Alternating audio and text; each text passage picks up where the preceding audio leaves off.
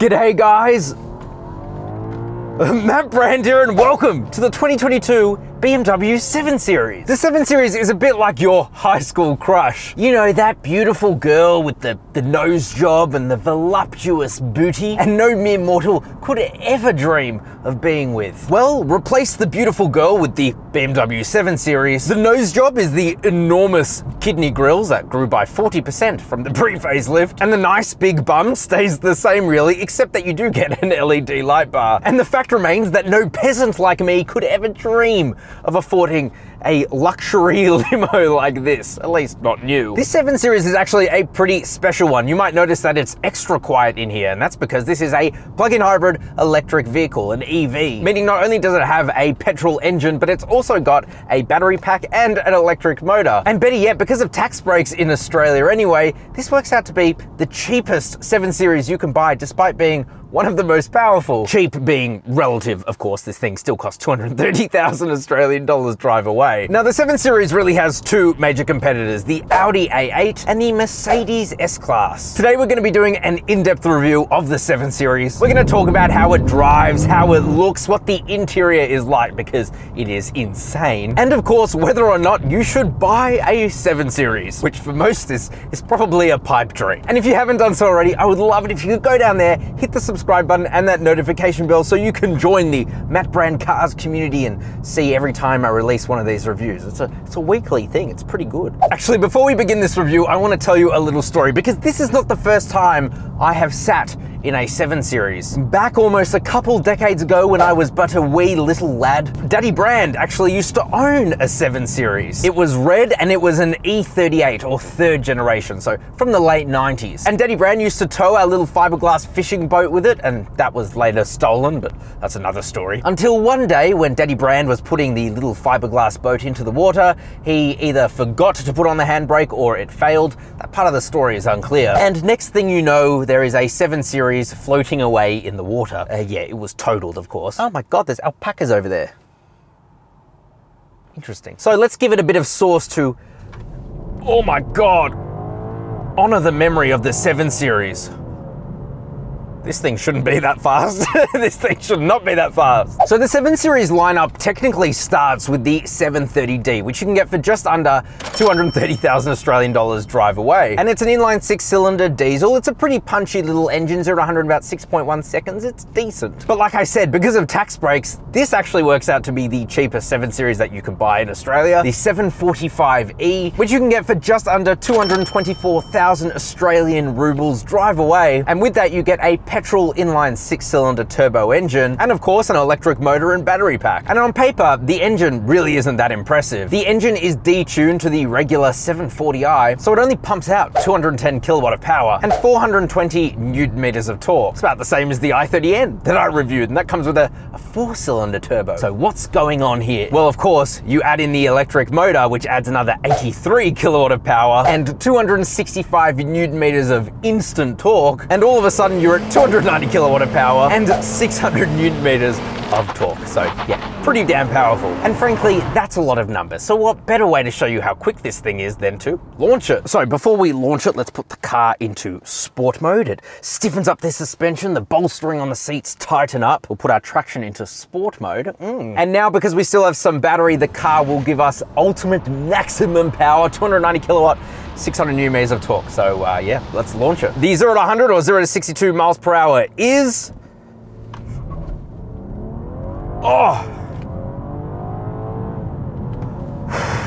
it's claimed at 5.1 seconds, but I bet you it's faster. I've actually ordered myself a little draggy, so now I'll be able to time my launches instead of just relying on manufacturer's numbers. So yeah, I'm pretty excited for that. But let me tell you, on its own, this thing is incredibly fast. And really, the electric motor isn't just to save the environment, it's also to give you quite a lot of power. And of course, instant torque. Let's give it a bit more sauce, shall we?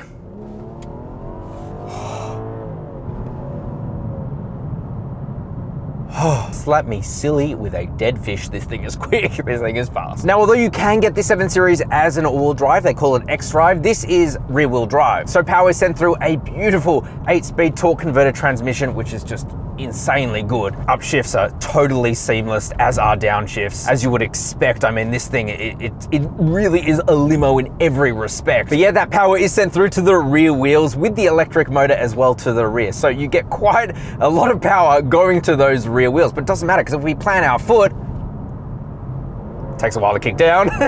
Oh my God, this thing is so fast. Yeah, the transmission when you're in the hybrid mode, it doesn't respond very well, but you don't really need it to because you don't ever want to floor this thing because it's just so comfortable, but we'll talk about that later. Now, even though battery size increased for this facelift, you now get like a 10.7 kilowatt hour battery, which is pretty decently sized. The claimed range, or WLTP range, is about 52 kilometers. Yeah, I'm getting closer to 36 kilometers, which really isn't great range. The good news is that even once you deplete the battery completely, it still acts like a hybrid like you'd find in a Toyota or Lexus product, and so it remains really fuel efficient. Right now, my average fuel efficiency is 7.6 liters per 100 kilometers. Very impressive for a car that weighs 2.1 tons and has as much power as it does. And don't worry, you don't lose the electric motor when the battery dies because it does give you little short bursts when needed. As I said, acting like a hybrid. But yeah, there is a lot more I want to tell you about the 7 Series and how it drives. But for now, let's talk about how it looks. Okay, so let's move on to the exterior now of the 7 Series because I think it is absolutely stunning. Yes, you have absolutely enormous grills. These things grew by 40% when they did the facelift for this thing, but I don't really care because, wow. It's so cool. Actually, the reason they did that is because the Chinese market, which is one of the biggest markets for the 7 Series, absolutely loves their giant grills. You have heaps of actually functional aero up the front, and have a look at the headlights here. These are LED laser headlights, the BMW laser headlights, which means that they can blank out part of their beam for oncoming traffic. So they're the best that you can get from BMW, as you would expect. When we come around to the side, the thing that strikes me most is just how enormous this thing is. Now, this thing has the M Sport package on it as well, which means that you get these 20-inch wheels, which look tiny compared to the size of the 7 Series. Look, you got a little M badge here, and as you would expect, you have chrome galore across the entire side of this thing. I can't even get it into frame. It's that massive. Actually, one of the coolest things about the 7 Series is that because it is a luxury limo, it does have soft close on the doors, meaning you don't have to put in any effort to close the doors. It's pretty funny. So yeah, the side profile is really nice, but if we come around to the rear, like any good 2022 car,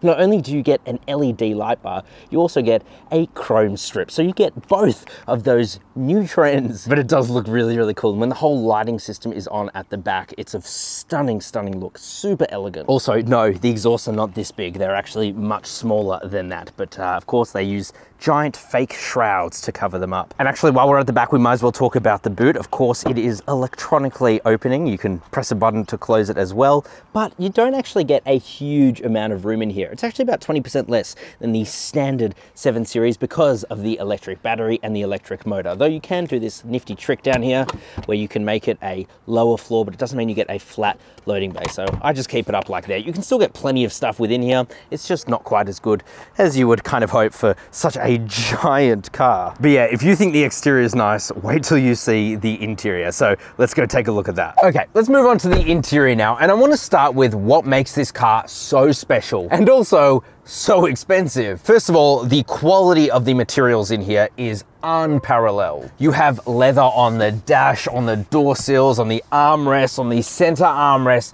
It all feels so premium within here, as it should for 229,000 Australian dollars. You have this fine wood here that extends down to here and all around here. Now, it looks like it has aluminium, but it's not real aluminium, but it would fool you. You know, quality exudes everywhere. Listen to this. The buttons on the steering wheel are nicer than you'll find in most other BMWs. They have literally done everything to make things feel quality. Even the key, they have added weight to it and made it feel metallic. It feels nicer than the standard BMW key. Nuts. Another area where they have luxurified this car is in the air conditioning controls. Usually in BMWs you get a little digital panel. This is a digital panel, but it's an LCD panel, so it has color to it. It is really responsive. It's got animations to it. It's just nicer than pretty much every other BMW out there. And you know this car is expensive when there is a dedicated button in the middle for perfume choice. Yes, you can change between two different styles of perfume and you can refill them. They're stored within the glove box. Speaking of the glove box is a half decent size because half of it is taken up by perfume canisters. You have a storage area here, which is of course wood paneling. Up front is a wireless charger. You have two pretty nice cup holders, a USB port, and maybe everyone who buys a 7 Series is so rich because you've literally got yourself a smoker's pack in this car. I bet you that's an optional extra. Probably don't do that, stop smoking. The center armrest, we press a nice metallic button here, it opens up, and yeah, we've got quite a bit of space in here, and it's all felt lined too. The door bins are a pretty nice size. So yeah, it is a massive car, so you would hope that would have quite a bit of storage in it. It certainly does. The other thing I need to tell you about is these seats. These are Napa leather seats. You'll find Napa leather seats across the entire 745e range. Though if you want to, you can spend over $11,000 and get merino leather if Napa leather is just not luxury enough for you. But yeah, these seats are so nice. These ones have the M piping, and there are so many different options you can choose for the seats. I love the red interior. If you're gonna buy one of these, just go all out. Get yourself the red interior. I mean, this is really nice with like its quilted leather, and oh my God, it feels so nice. Of course, it is automatically adjustable in every single way possible, and you have memory seats on both the driver and the passenger side. The seats are heated, they're cooled. They don't have a massage function, and I don't believe they offer that in Australia, which is a bit of a shame, but our buyers just don't really care about massage seats. Oh, and my favorite part of them is the headrest. It is just the softest material known to man, and you could fall asleep in these seats, and that's probably quite dangerous. But hey, it's just super comfortable. Same as this steering wheel, it is a beautiful leather. It's pretty much the same steering wheel that you'll find in a 1 Series because they've kind of standardized the range. But of course, this gets nicer buttons. It's got like this aluminium finish to it. It is a heated steering wheel, of course, nice and chunky in the hands, and it's got paddle shifters, although, I mean, anyone who buys a 7 Series is just gonna let the computers do all the changing of the gears for you. But it's nice to have if you want to have a bit of fun in this thing, which you definitely can with the amount of power that it's got. One of the things they changed a couple of years ago for the facelift was the digital instrument cluster. So now you get this nice, big, bright, high definition screen. It is one of the best in the business. In the center, you have your maps. On the right-hand side, you can change between a couple of different menus, but really not that many. And then on the left-hand side, you just have your speedometer. When you're in every mode other than sport on the right-hand side, it does show you like an EV kind of gauge, where it doesn't really show you revolutions, it just shows you power, e-boost. But then when we change to sport, the gauges change, and now you can see your revolutions. It's kind of like you'd find in most other BMWs. But anyway, we'll come back to the driving modes a bit later. For now, let's continue with the interior. Another one of the big changes that they made for the facelift was the infotainment display. It is a really good unit. It's not like the most technologically advanced unit out there, but what it is extremely functional. It does have the classic BMW iDrive on it, so you can use this control dial down here to go through a bunch of different menus, and it is super, super responsive at that. You of course have digital radio, navigation, Android Auto, and wireless Apple CarPlay. And if you don't feel like using the iDrive controller, which I do 100% of the time, then you can use your hand, and it is a touch screen too. And as I said, very responsive, color accurate, high definition. It works very well. But I think you'll find that the technology in a Mercedes S-Class is just more modern. Not necessarily better in its function, it just certainly is more, well, it's got that wow factor. And really that's my biggest complaint of the 7 Series is it does have the older BMW design language. It does feel a little bit dated. You could say it feels more mature on the one hand, but for me, coming in and out of lots of different cars, it just feels a bit old school. But hey, maybe that's the vibe that they're going with here. And something that's really weird is here you have like this temperature control where you can make it colder or warmer just below the vents, but yet you have a different warm and cold control down here. So I don't know what the difference is. It's like you can make one really hot and make one really cold, and I don't know what it does. Maybe one of you can let me know down in the comments below. Very strange. Oh, and you do get a heads-up display, and it's the same as what you'll find in most other BMWs. Not the latest where it's like massive, but it's still very functional. The other admittedly nitpick that I have is the sunroof, because it's just not the biggest. I would have hoped that it would extend all the way, but it just feels a bit small. But at least you get it, I suppose, but you would kind of hope you would get it for $230,000. Oh, and another thing that I absolutely love is that you get a Harman Kardon sound system, which is one of the nicest sounding sound systems I have ever heard in any car ever. I used to sell audio equipment, and when I turned this thing on and listened to it for the first time, my jaw dropped. They've obviously put a lot of money into these speakers because boy do they sound nice. But it does help that when you're sitting in here, it is dead silent. For the facelift, they added a bunch more paneling, sound deadening, and you've of course got very thick glass, very thick door panels. They've done as much as they could to make this an incredibly quiet experience. When you're just driving along the road, you are in the most serene place ever. It truly is just an otherworldly experience, but as I said, 230 grand, you would kind of hope so. But yeah, the front is really, really nice, but wait till you see the back, so let's go there now. The rear seat is, as you would expect, a limo. You get in here, and I'm sitting behind myself, and I'm like in another postcode. I'm so far away. I have so much toe room, I have so much leg room, headroom. Oh. Yeah, it's really nice back here. As you would expect, right? But honestly, the back seat kind of just exceeded my expectations. The quality is just as nice as up front. Leather absolutely everywhere. You get like these ashtrays here, which are well dampened. And look at this. You have peasant blockers. It's just a one button push. I can do it on that glass too, although you can't see that. And even behind me, maybe you can start to see that. Oh, you're just cocooned back here. But anyway, I'm gonna open these up to get a bit more light, but I think you get the idea. The seats are just so comfortable. If I had one complaint, maybe they don't quite extend to my legs as much as I would like, but I guess I could just go like this anyway and be super comfortable. You of course get air vents galore back here, here, and under the seat. And it is quad zone climate control, so each side can have their own temperature, both at the front and the back. Everything just feels so quality. Got wood here, but wait, there's the best part. You get an armrest, but in the armrest, you have a tablet. So what else does the armrest do before we get onto the tablet? Well, you've got a bunch of storage space here, of course, felt lined. You have your cup holders here, and if we press that out, they pop open. That is German over-engineering at its finest. You know, you've got your leather here, you've got wood, but this is the best part. So let's take out the tablet by pressing this, and it is delivered to us.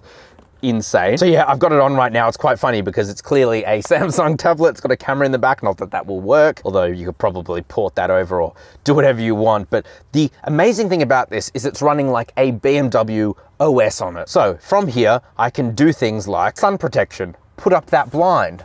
In fact, I want to put up all the blinds so I can close them all. So everything, including the sunroof, starts to close. But again, it's getting a bit dark in here, so I'm gonna open all of those up. I can also change the interior lighting from here, so I can change all the different colors. Or how about I change the air conditioning because I can't be bothered to reach forward there. You can also do something called ionization. I'm yet to learn what that really means. And you can change the fragrance from here too. Oh, if I want blue sweet #1 or golden sweet #2, this is the bougiest car in the world. Yeah, I can show the navigation on here, exactly how fast we're going, where we're headed to, and I can control the Apple CarPlay from the device here too. It's frankly absolutely insane. You put it back in and it electronically closes. It is just, it's another world in here. I've had a taste of luxury life, and I think I want to live it. Imagine just being driven absolutely everywhere in the back of this car. It blows my mind. Anyway, that was a pretty comprehensive tour in the interior. Let's get back to the driver's seat so I can tell you exactly how this thing drives. Okay, so back to how this thing drives. Let's talk about charging very quickly. It's strange because BMW don't actually provide you with charging numbers, but when charging with a standard 3-pin socket at your home, it takes about 7 hours to get a full battery charge, again giving you about 36 kilometers of range, as I've experienced. But really, BMW expect you to install a home box, or level 2 charger some people call it, and that will get you to a full charge in around about 3.5 hours. So pretty standard charging times, especially for a plug-in hybrid vehicle. Now, as I said a bit earlier, we do have different driving modes. So we have Sport, that stiffens up the air suspension, just a little bit though, it's certainly not stiff. It adds a bit of weight to the steering wheel, increases throttle input, and also optimizes battery usage, electric motor usage, and the engine to give you maximum power. And really, if we give this thing a bit of sauce, yeah, it takes a while for the transmission to really kick down, but once you do, man, does this thing just put out a lot of power, a lot of power. But of course, like any rational person, we would keep the car in hybrid mode, and then we let the car just decide when it wants to use battery, when it wants to use the engine. And as I said, it acts very similarly to a Toyota or Lexus product, and it really is a very cruisy experience. One of the most amazing things about this car is just how quiet it is. I cannot hear any of the outside world. There's a tiny bit of road noise, tiny bit, but everything else is dead silent. The other thing as well is the air suspension. Oh my God, this is the most comfortable air suspension I have ever felt. You seriously just glide along the road. Even though I'm going through the twisties right now, I don't really have much desire to, you know, floor the car and bang it around a corner. I can't be bothered because I'm in serenity right now. I'm in like the ultimate comfort. And of course there is an electric mode, so the car will drive completely using electricity only. In fact, let's see what that feels like. Oh. It just kicks back on the engine when you want to put more power down. That's all right, we'll take it out of electric mode, put it in sport mode because we're coming up to Saucy Corner. Let's give it some sauce. Oh my God, this thing is fast. Oh, okay. Oh, God. Oh man, the power in this thing is nuts. The grip is pretty good, surprisingly, for a rear-wheel drive giant behemoth like this. Wow.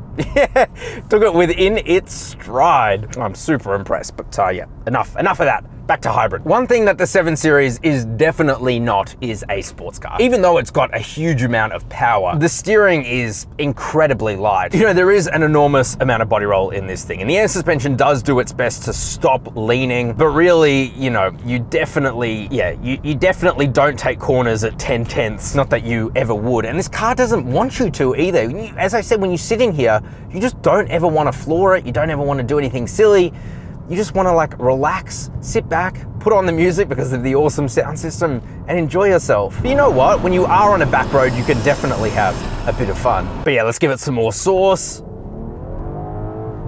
Oh, that shift was hard. Yeah, it's surprising. Even in sport mode, the steering is really quite light. I would call it effortless. And actually, one of the big changes that they made for this facelift was stiffening the suspension. I can't imagine what it was like before because this feels so wafty. I just couldn't even imagine if it could get more wafty than this. Yeah, it truly is a serene experience. This is probably the best audio quality I've ever had in a video just because of how quiet it is within here. Okay, we're going back down Saucy Corner here, so let's give it a bit of sauce. Yeah, it's not confidence inspiring. I'll give you that. Okay, let's see, come on. Oh, you can see I'm like twitchy on the steering wheel because I don't want to overdo it. Yep. A lot of fun. It's not something I would do very often though. I think I'd just keep it in hybrid mode. Drive like a sane person. A question that a lot of people ask is, well, why would I get a plug-in hybrid vehicle? Well, first of all, this is the cheapest entry point into the 7 Series here in Australia, and it comes with one of the most powerful engine and drivetrain choices out there. So that's pretty good. For most people who drive these cars, they're usually only doing about 36 kilometers or so a day, so they can drive the car completely on EV mode only. And then, you know, if you want to go on a longer trip, an interstate trip, you can definitely do that and you'll get the benefits of a hybrid drivetrain. So lower fuel economy. Right now, I'm averaging 7.6 liters per 100 kilometers. That's pretty good. But also, if you care about the environment, I think that's a pretty good reason to buy yourself a plug-in hybrid. Until the fully electric EQS or fully electric 7 Series is here, you know, this is probably your best option if you want a luxury car that's not a totally bad choice for the environment. Although really anything this extravagant is not the greatest choice anyway. I must be sitting amongst 30 dead cows right now. So yeah, I mean, this plug-in hybrid makes sense. So what's my final verdict on the BMW 7 Series? It's always hard for me to say, yeah, you know, you got 220 grand burning a hole in your pocket, go out and buy yourself X car. What I can say is that if you want one of the most refined driving experiences out there, one of the most serene, calming driving experiences out there, then the 7 Series is 100% worth a look. The S-Class has recently been updated and admittedly it does have better technology, but you get this like old school classic feel in the BMW that you just don't get anymore in the S-Class. I'm not saying that's a bad car, I'm not at all, but this would suit probably the more mature buyer. It really does have the classic BMW driving experience, which is pretty unparalleled. And I can highly recommend that you go for the 745e, at least here in Australia, just because it's the cheapest and one of the most fun. But let me know what you guys think of the BMW 7 Series. It is a very cool, very special car. So comment down below, just below that like button. Subscribe to the channel as well if you're new. I release awesome car reviews like this every week. And click over there to watch one of my other reviews. I highly recommend it. Thank you guys very much for watching and I'll see you next week.